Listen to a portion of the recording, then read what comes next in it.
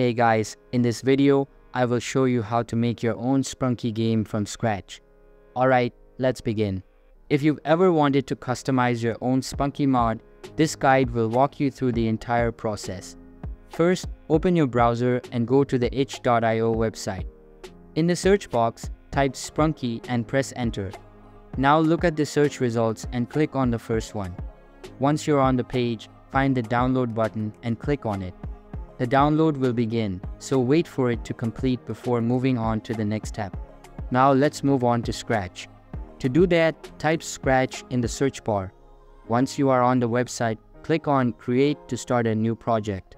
Next, press File, then select Load from your computer to upload the file you downloaded earlier. After the file loads, go to the Costumes tab in the editor. Scroll down to browse through the available costumes. Here, you'll see different options that you can customize.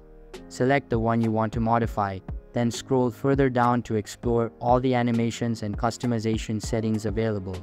And that's it, you've successfully made your own Sprunki game. So that's basically how you can make your own Sprunki game from scratch. And that's it for this video. If you find this helpful, consider subscribing and giving this a big thumbs up. Thanks.